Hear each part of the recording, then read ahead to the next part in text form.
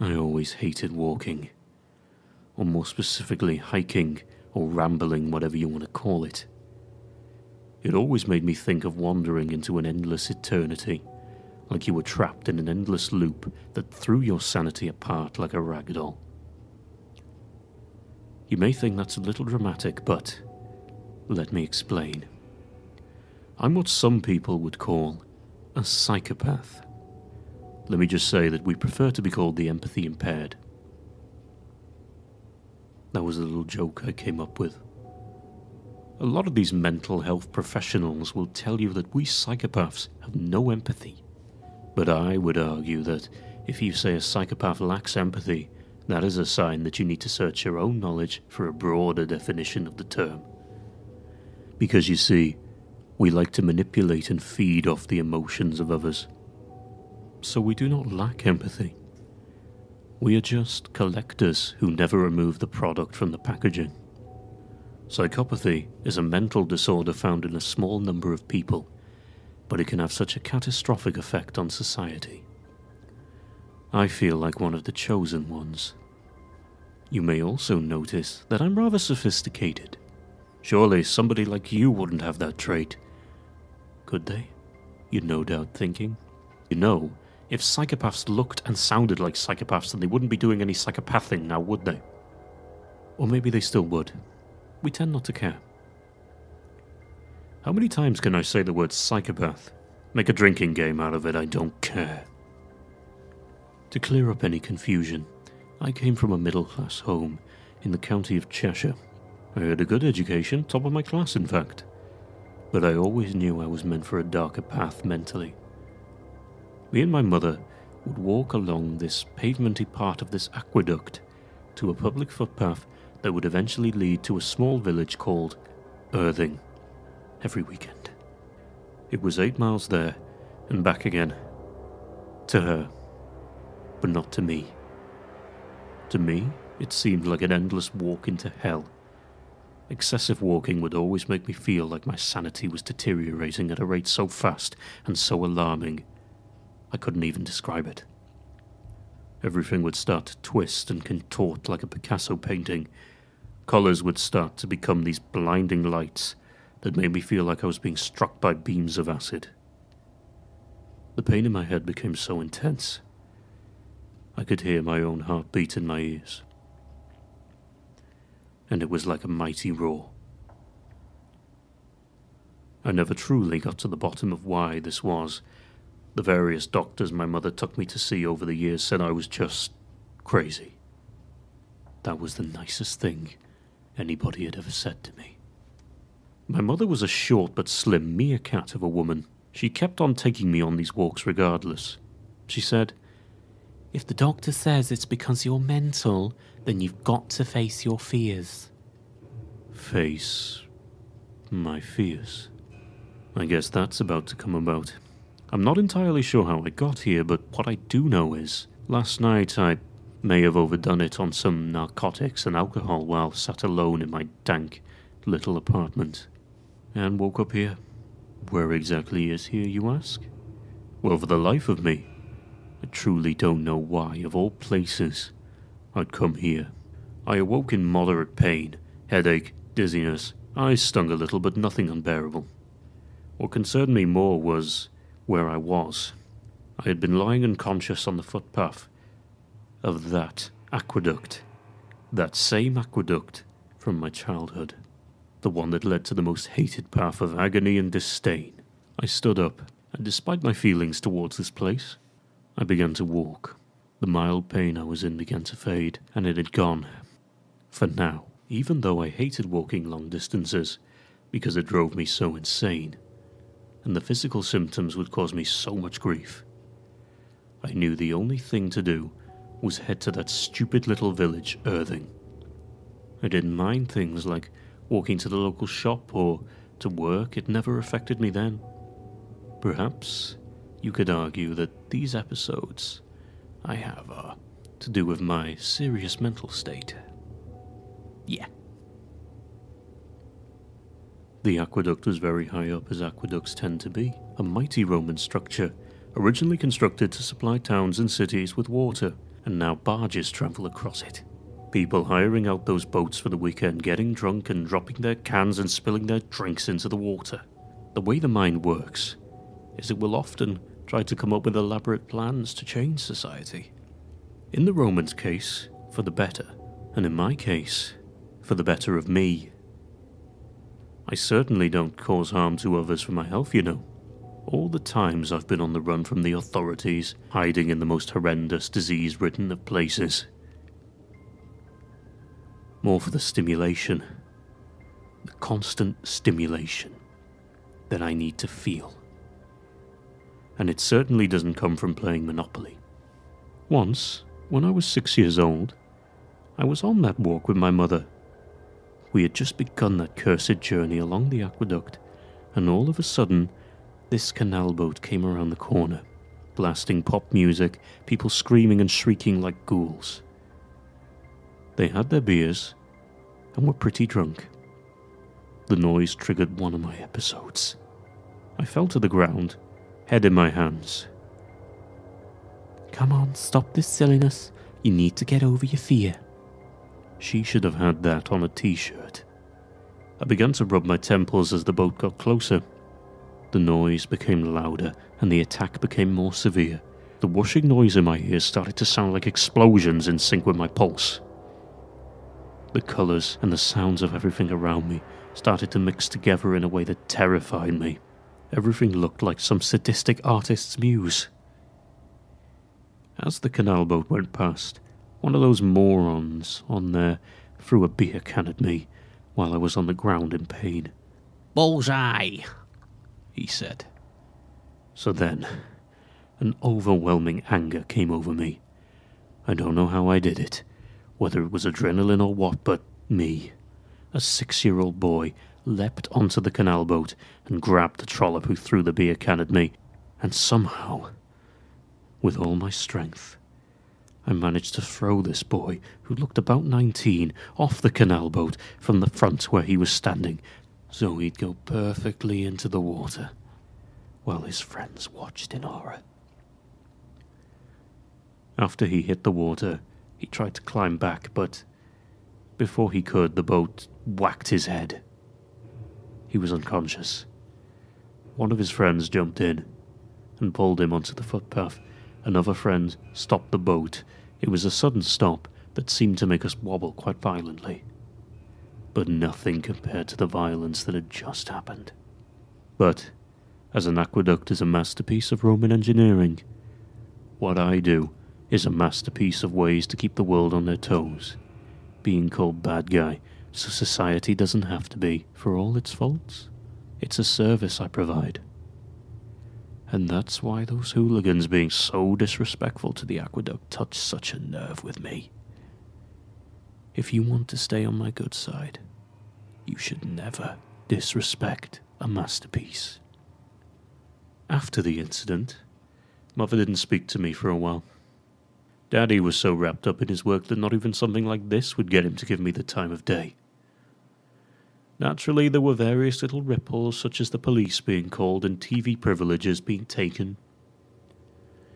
The family of the boy decided not to press charges because he would make a full recovery. Lovely.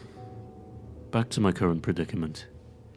After I'd made it off the aqueduct's footpath and onto the one along the canal, I continued walking, past that little tea shop my mother dragged me into on various occasions. It was a very cramped, modest little place, so cramped you could barely move around even when it wasn't busy. The decor was quite fancy, Victorian tables and chairs and paintings of people who appeared to be lords and ladies of the manor, and that charming but odd stripy wallpaper. I always had a piece of lemon drizzle cake. It was one of the few redeeming qualities of this ridiculous pastime of my mother's. I approached it and looked through the window. It was a very different sight I was seeing at that moment. The place looked like it had been ransacked. Some of the Victorian tables and chairs were knocked over and burnt badly. The paintings of the lords and ladies had their eyes scratched out and rude words written on them, and moustaches and glasses drawn all over in what appeared to be red crayon. I was shocked and wondered what had happened here. This little tea shop was actually once considered a safe haven for me, and I love those paintings. Somebody had messed with a masterpiece. I was shocked and wondered what had happened here. This little tea shop was actually once considered a safe haven for me, and I love those paintings. Somebody had messed with a masterpiece. I looked around, trying to find a clue to what had happened. Something caught my eye. Something that would turn out to be much more sinister than it initially appeared to be very soon. All of the tables and chairs had been burnt, violently broken and knocked over. I had a past. I knew the signs.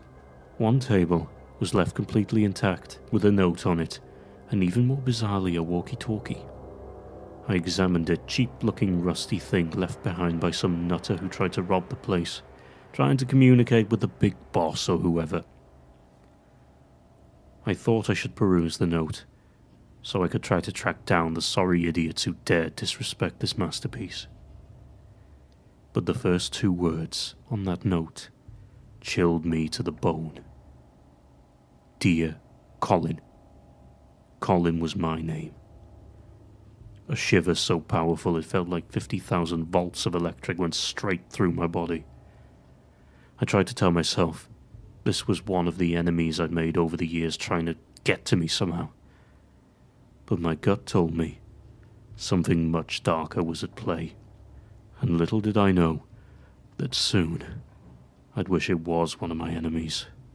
I was perplexed and scared, but I decided to read on. Dear Colin, we hope the footpath is to your liking. We're very excited to have you here. You're going to see a lot of strange stuff, but if you manage to get to Friday without being disemboweled, we just might send you a fruit basket. Your guide is Sifilru. He will be looking after your case. Take the hand radio with you. You will need it. We wish you the very best of luck. Sincerely, the Intuition Knights. Who were the Intuition Knights? Some kind of a gang? And who was this Sifilru? Some kind of enforcer with an interesting name?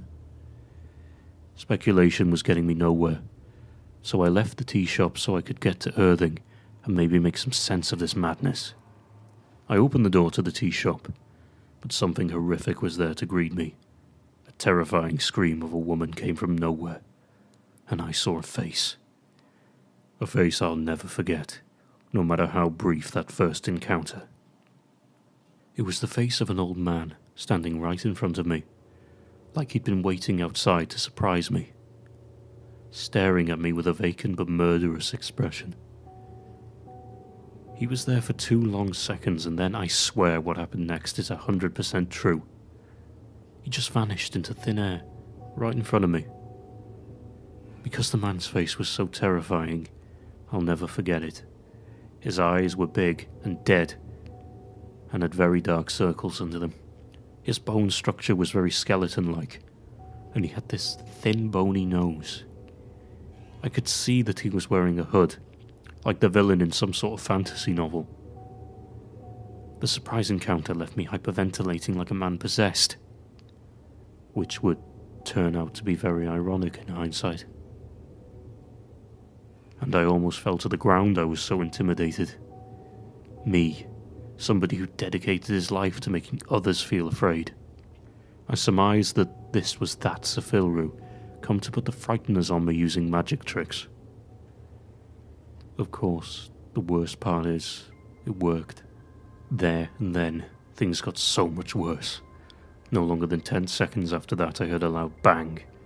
I looked in the direction it came from, and I saw fire. And a huge blaze at that. Emerging from the fire was a very familiar and unwelcome sight.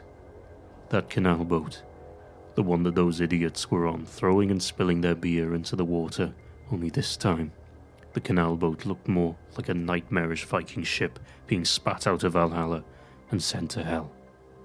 The paintwork was all black, and those same rude words, and some drawings of people being hung from a rope while a crowd cheered, and other drawings of things too horrible even for me to mention or condone for that matter.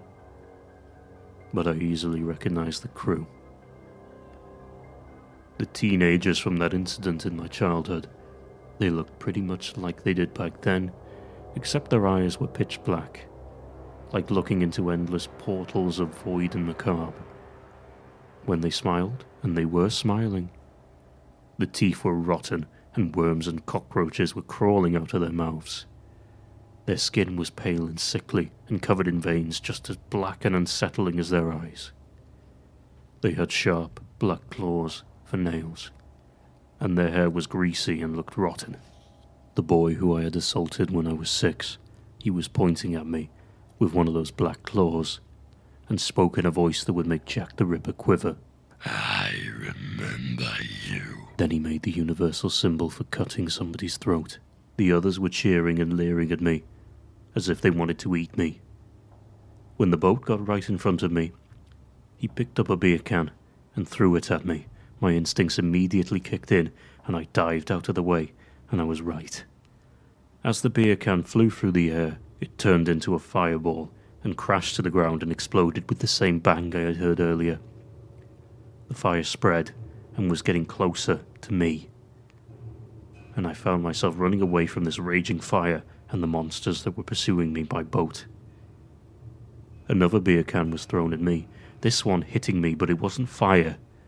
This can exploded into acid, and unfortunately came into contact with my leg. I fell to the ground, in so much pain. I looked at my leg. I could see my trousers and skin being dissolved and burning and mixing together as one. I started to scream. I was in so much pain. I heard a thump, and looked up. I saw one of the creatures standing over me. It wasn't the ringleader. It was a female. She grabbed me by the neck and with such strength threw me into the water as I had done to her friend once. I began to sink. This wasn't shallow water. It was extremely deep. I'm not sure if I was right or wrong, but I'm sure below me in the depths, I saw hideous sea monsters too blood-curdling to describe. If I hadn't done what I'd done next, that boy who had once thrown into the water, who I terrified, would have fed them their dinner. Then I could just about see a figure swimming towards me. As it got closer, I could see it was the boy, still grinning at me with insects crawling out of his nightmarish mouth. He was about to go in for the kill. I then did the only thing I could think of. I grabbed hold of him, spun him around and held him by the neck, and began pushing with my legs to swim to land and oxygen. Adrenaline always seemed to be on my side when I needed it most. Though the creature struggled the whole way there, he couldn't seem to free himself from my grip. When we submerged, and of course, after I took a big gulp of air, I looked at the boat, and the other creatures, they seemed so disappointed I was still alive. I managed to climb back onto the footpath from the water, holding the group's leader like a hostage. "Come after me, and he gets it." Considering they were vicious and insane, the creatures seemed genuinely worried about their friend. I started to back away, until I was about to head round the corner to the next part of the footpath, to Eirthing. I wasn't sure what to do with my hostage, so I did the same thing I did to him the last time I saw him, when he was human. I threw him into the water and ran for dear life. "Don't follow me," I shouted, and thankfully they didn't. I must have ran a good 1.5 miles after the incident with those creatures. I ran like there was no tomorrow despite the injury to my leg. Eventually I had to stop and catch my breath. My head was pounding and my ears were whooshing like an insane drumbeat. I checked to see if those creatures were behind me. There was no sign of them. I looked around. I also recognized this part of the walk too. Here the water split the two sides of the ground covered in fields. I distinctly remember that sometimes ducklings that had the same colours as bumblebees swam past with their mothers. Up in the distance I could see a mountain, a massive grey mountain that you could just about see the trees on, but the mountain itself was huge, so huge you could see how intimidating and powerful it really was. Suddenly the most intense pain went through my head, just like before when I was a child. Colours and shapes started to twist and become nightmarish. I started to see strange patterns of dots and flashing lights that added to my pain. The whooshing got louder too, when suddenly there was this loud thud, like somebody had leaped from a great height and landed right in front of me. I was so distracted by the pain that I couldn't quite look what it was, But I thought, is this one of those creatures come to finish me off? "Lose something," said a very husky voice with a Welsh lilt. I looked up, and it was that sinister man in the hood, with the skeletal bone structure and the intense eyes. He was looking right into my eyes, holding a walkie-talkie. "You really need to take better care of these with the cutbacks. There's only so many we can give you." Cutbacks? I was very confused, but also for the first time in a very long time, scared of somebody else. I dealt with some lunatics and hard cases in my time, but this hooded man, I could tell, was very insidious and very dangerous. It had become quite clear now that I was in his world, and I had to play by his rules. "Are you Sifilru?" I said nervously. Without even blinking, he immediately said a quiet, distant, "Yes," like he was listening but doing the most black-hearted, malicious, unspeakable things to me in his head. "Why am I here?" I asked. I couldn't hold back this question any longer. I was desperate for answers. "All the things going on around you, and you don't know," he replied. I had some rather nasty suspicions of what was going on at this point, that had caused fear to consume me. I was barely keeping it together. A very sinister grin appeared on his face. Both top and bottom teeth were touching. His canines were in desperate need of sanding down. He shoved the walkie-talkie right into my chest. I shouted while grabbing hold of the walkie-talkie before it fell to the floor. It really hurt. "Do you remember Dr. Simmons?" Sifilru asked. I looked at him totally aghast. How did he know about Dr. Simmons? But then I remembered my suspicions that I sincerely hoped were not true. And they provided a possible answer to that question. Dr. Simmons was the only person who genuinely frightened me. He was a very tall, stocky, muscular man. He had a buzz cut and big round glasses. He also had a thick Scottish accent, a native of Glasgow in fact. So native that he had the scars on either side of his mouth. I remember my first session with him. At the age of 22, I was sectioned under the Mental Health Act and placed in a clinic. My first therapy session with Dr. Simmons didn't go too badly, but if I knew what was to come. I was sat in a chair with another chair right in front of me in a dimly lit room. The door burst open, and in he came. He had a friendly smile, but I noticed those scars straight away. "Good afternoon, Colin. May I call you Colin?" I nodded. "I like to be on a first-name basis with my patients. Some say that's frowned upon, but I say they need to get a life," he said in a jokey manner. At this point, he seemed pleasant, a competent doctor even. I even for one brief moment thought he might be the person who can help me once and for all. "Now, Colin, I'm not here to judge you. I'm just here for a friendly chat." Oh, okay. "Good. Now tell me about your childhood." And I foolishly opened up to him, when better psychopaths than I would have held things back for weeks. As I said before, the first session went well, with no causes for alarm, but then the second session, that's when things got bad. I was in that same dimly lit room, waiting for Dr. Simmons, when I heard arguing. I recognised Dr. Simmons' Scottish patter, and I heard the voice of who I assumed was another doctor. The exchange got pretty heated, and I won't repeat it in its entirety, but let's just say the other doctor came off worse when things got physical. Dr. Simmons came into the room, wheeling in a trolley. I could see there were two things on the trolley that unsettled me. One was a gas mask attached to a canister, and the other was a hammer. Dr. Simmons picked up the hammer and sat in front of me. "Sorry to keep you waiting." "That's okay." "Wondering what this is for?" he said, holding up the hammer. "Are we going to assemble a cabinet?" I joked. "Remember you told me about what you did to your mother with the hammer? That really touched a nerve with me. I told him that was an extremely traumatic memory, and he wants me to relive it? Somehow barely able to hide my frustration. I nodded. "Good," Dr. Simmons said. He stood up and grabbed the gas mask and its tank and put it down next to him. Sitting back down, he said, Why don't you describe the incident to me again? I want no detail left out. But I told you this last week. I don't want to go through it again. No, Colin. What you did to your mother was an awful crime. And you did do that to her, Colin. It was unforgivable. An innocent woman who just wanted what was best for you.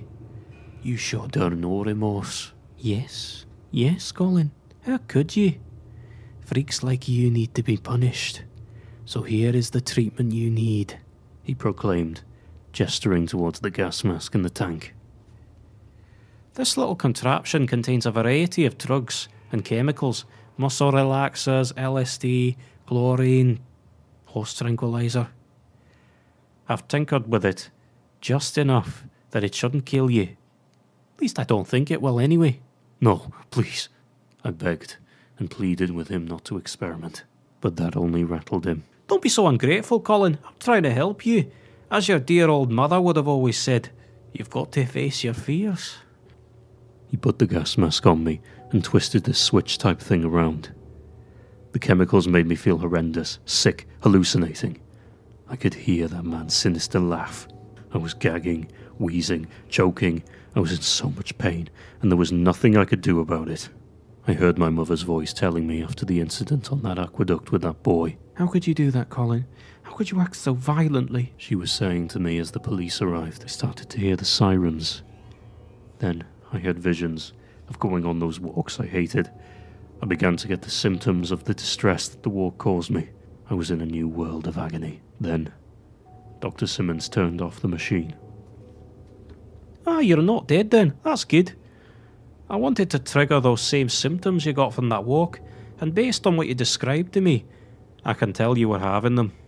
Now, there may or may not be some brain damage, but scum like you don't deserve to be sentient, you understand?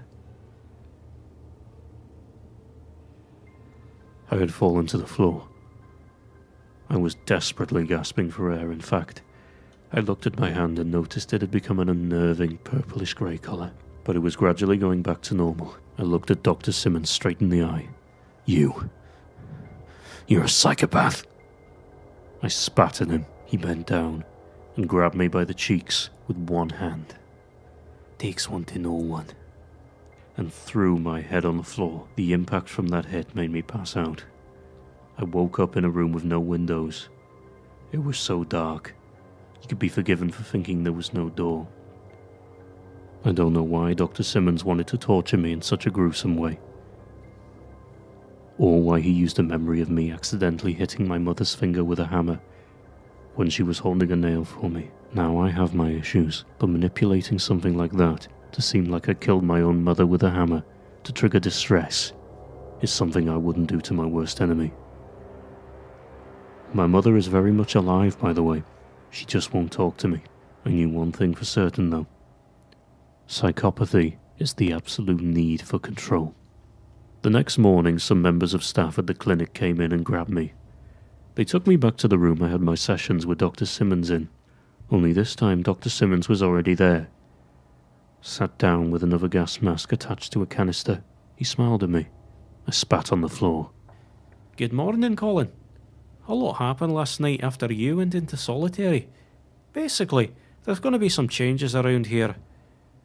The one that will affect you and your fellow residents the most is these new cutting-edge experiments of mine will now be mandatory.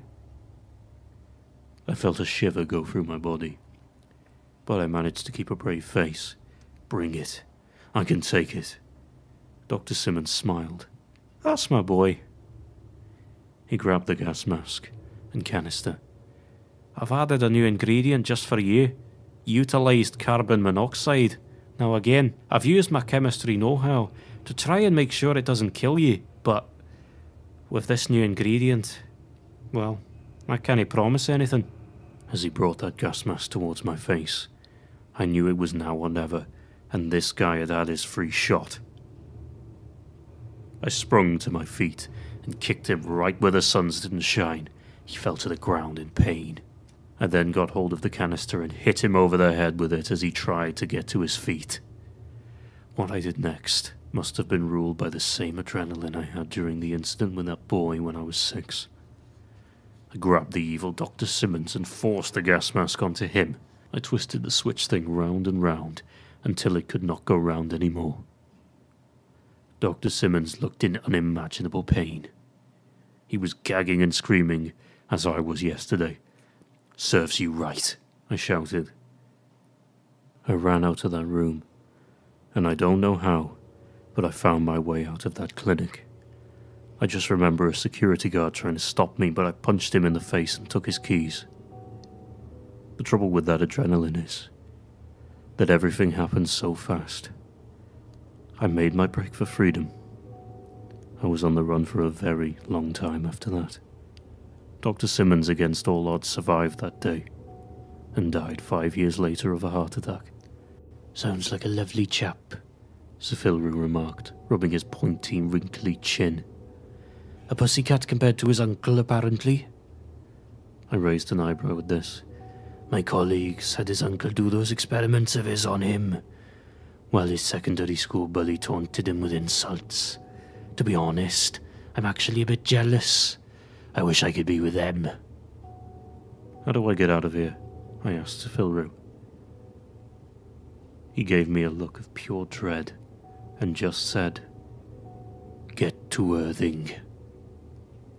Then there was this flash, and Sifilru was gone. I don't know why he made me retell the story about Dr. Simmons. Was it some kind of mind game for his own pleasure? He had had his fun with me. For now, anyway.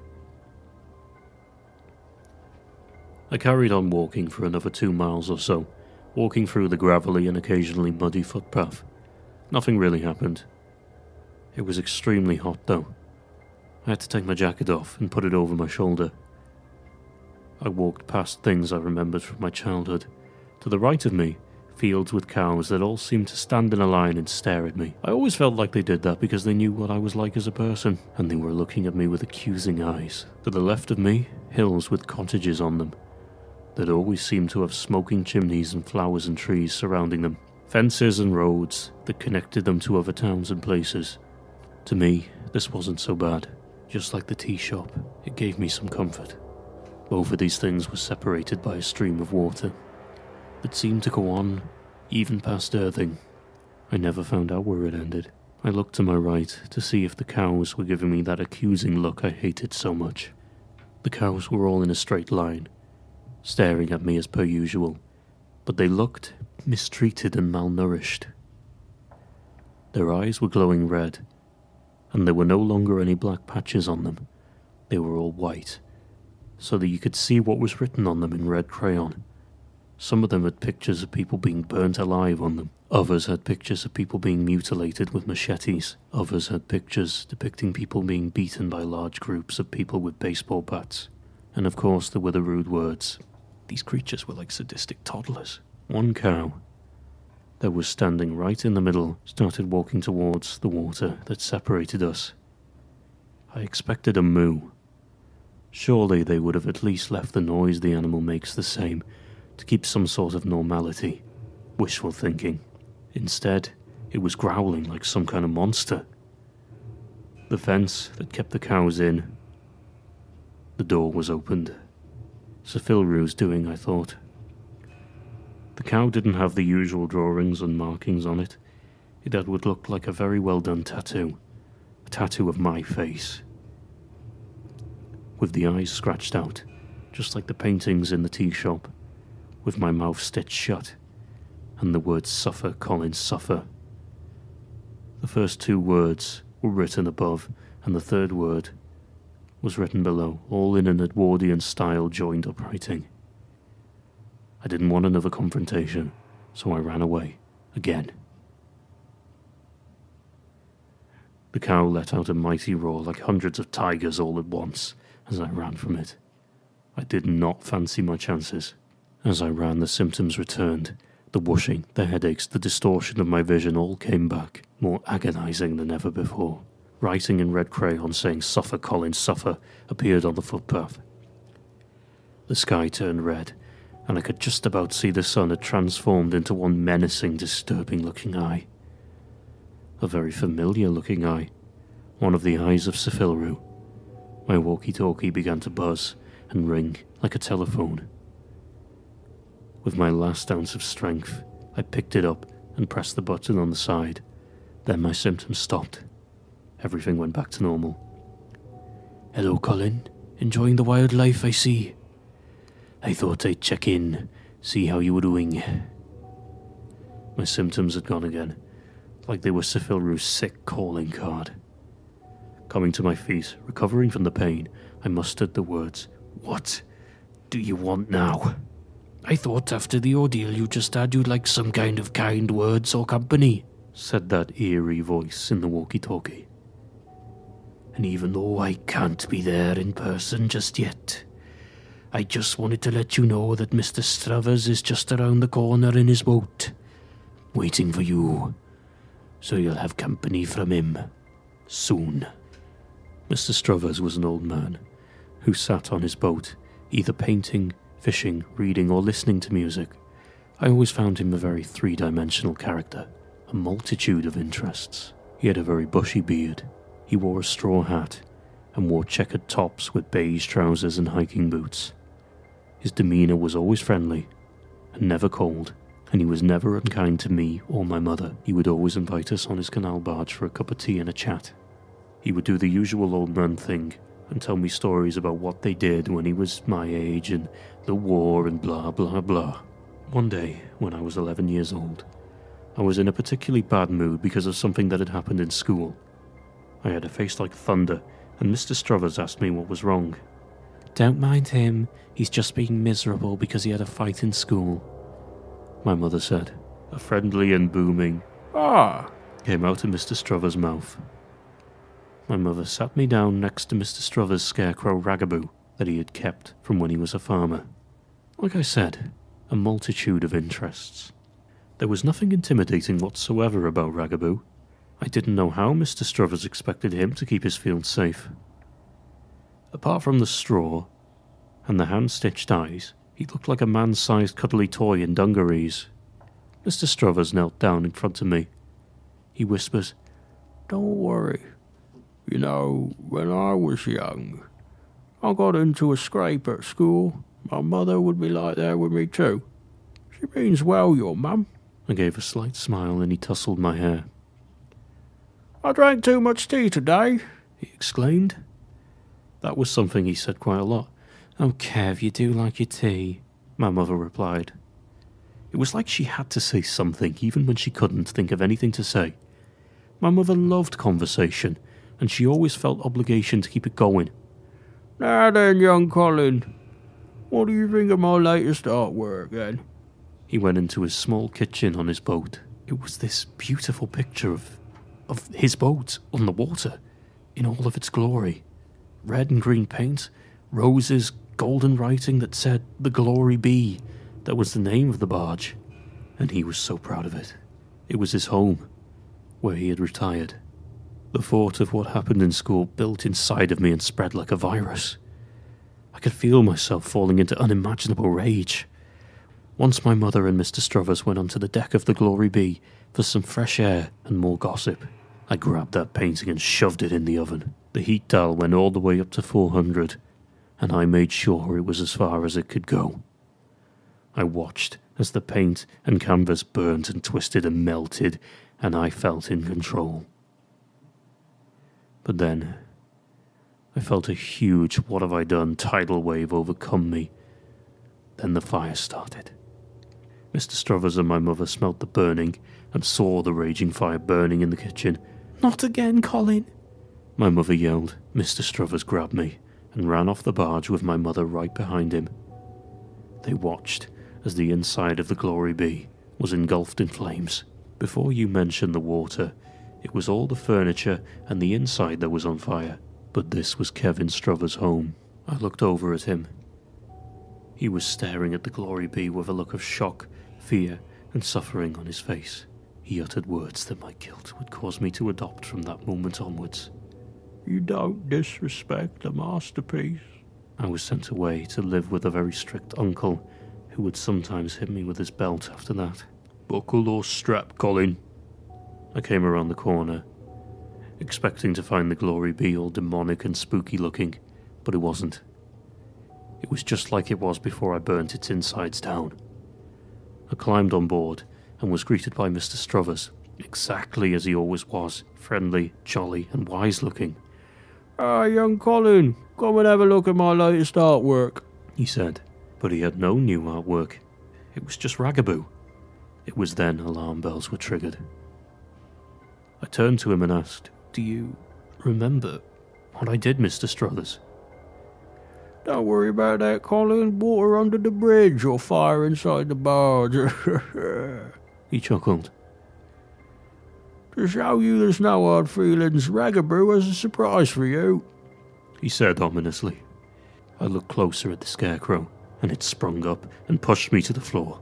I watched in horror as it started to walk towards me with murderous intent. The glory bee had transformed into what I had done to it, burned, wrecked. I instantly thought, I did this. This was my fault. I couldn't control myself. I needed to feel in control. I looked over at Mr. Struthers. He had become just like those teenagers on the other barge. Black eyes, bad skin, greasy hair under the hat. The claws were there too. Everything was there. Ragaboo's hand-stitched eyes had blood dripping from them, and they looked rotted and infected. His formerly non-threatening gaze, from when he was inanimate, had become one of vengeance and a thirst for blood. Ragaboo picked up a rusty axe that was on a burnt but stood upright table. How did you do this to me, Colin? This was my home. All I had. Mr. Struthers grabbed me. "No, please," I begged him. "I don't want to hurt you, and I don't want you to hurt me.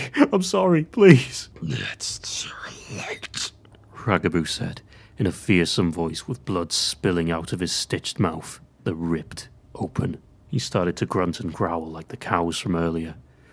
"Please, no, I'm sorry." Then Sefilru appeared behind them. "No, not yet, gents," he told them, rubbing his hands together. "In Eirthing, he will be yours. I told you he has to get to Erithing." Then the two of them just let go of me. I ran off the boat. Red sky, Sefilru's sinister eye replacing the sun, trees and grass dead and rotted. The water had become blood, and the words "Suffer, Colin, suffer" were written on the ground. Then, despite my injuries, I ran all the way to Erithing. I had had enough of this ordeal, and I wanted it to be over, so I ran to Eirthing as fast as I could. When I arrived at Eirthing, it was dusk. I saw that the cobblestone houses with smoky chimneys were there, but the sky was red, and that evil eye was watching my every move. I walked past the butcher's shop. Everything seemed normal, and then a flash of lightning struck, and there was a huge knife struck right through the ham that was in the window, and the words "Suffer, Colin, suffer" written in red crayon also on the window. I knew I was in for a final showdown. I never questioned how red crayon would show on certain things like paintings and boats and windows, but I thought these creatures had the minds of children, and nothing rational mattered to them. Then I heard another loud thud. I looked behind me, and Sefilru was stood there. "Do you still have that walkie-talkie?" he asked. I pulled it out of my jacket pocket and held it up. "You will need it," he said, and pointed to the fountain with the big tree that towered over it. I looked at the fountain and saw that it looked like blood was dripping into the water. Blood is thicker than water, said a voice that sounded like one of the creatures from behind me.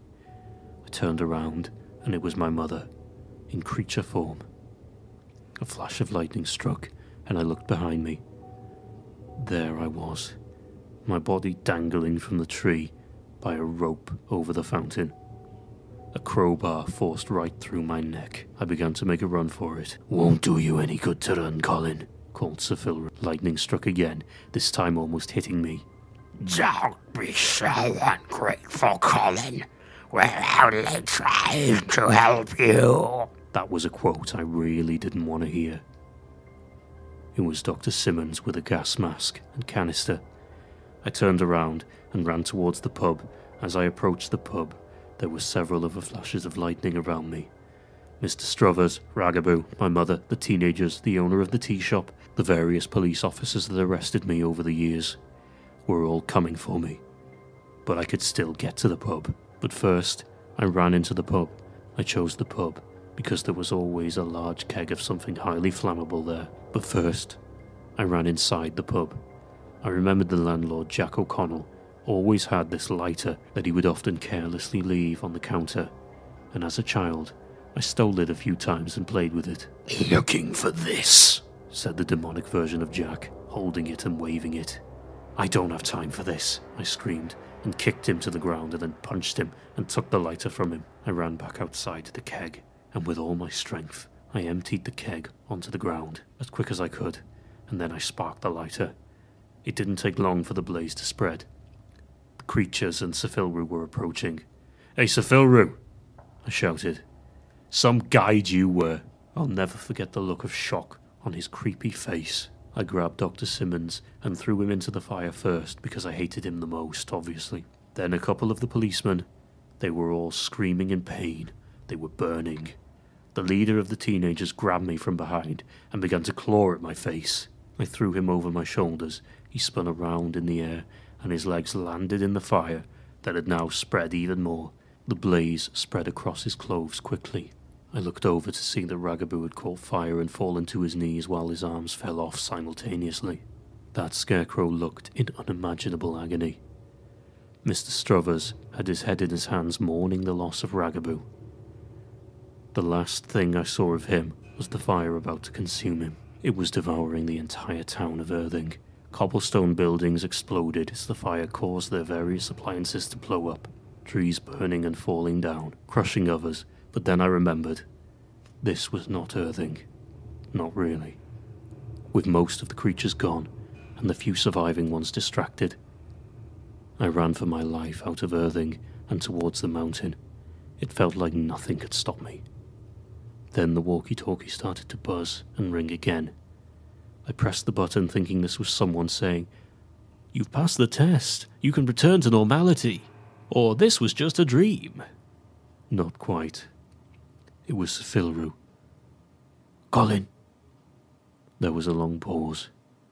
"You need to send out an SOS." Then the channel went dead. My symptoms returned. It felt like my head was going to explode. I passed out. I awoke in the daylight, at the very start of that walk on the aqueduct. I was so frustrated, I kicked the wall that prevented people from falling to their deaths. I saw the walkie-talkie, with a note written on it in red crayon saying, "Send the SOS, tell your story." Oh, and there was a fruit basket too. So here we are, whoever you are, listening to this, on the end of this channel.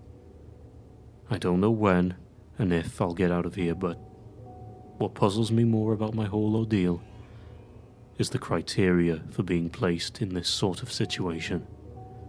You see, the thing is, I've done some bad things, but I never killed anyone.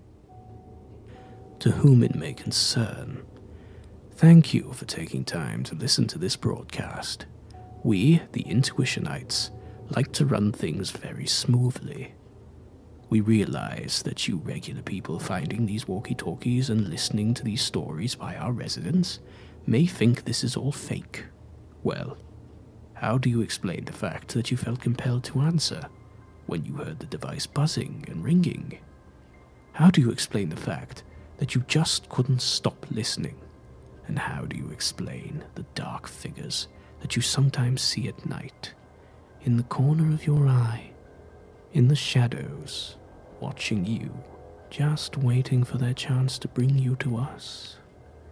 The simple fact is, the broadcast found you because you're next, and we'll be welcoming you very soon.